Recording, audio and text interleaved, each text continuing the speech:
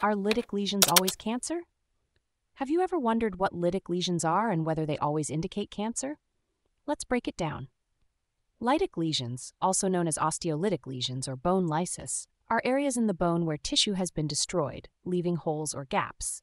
These lesions can be seen on radiological images like X-rays, CT scans, or MRI.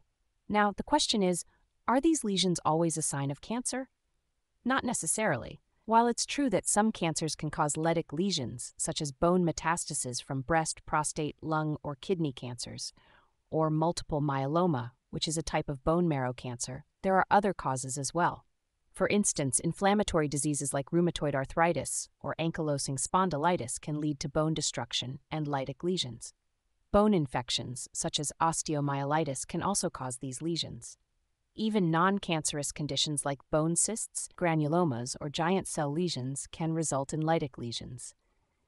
In multiple myeloma, for example, the cancer cells disrupt the normal balance between bone breakdown and bone buildup by activating osteoclasts to break down bone uncontrollably and inhibiting osteoblasts that build new bone. This imbalance leads to weakened bones and lytic lesions, which can cause painful fractures.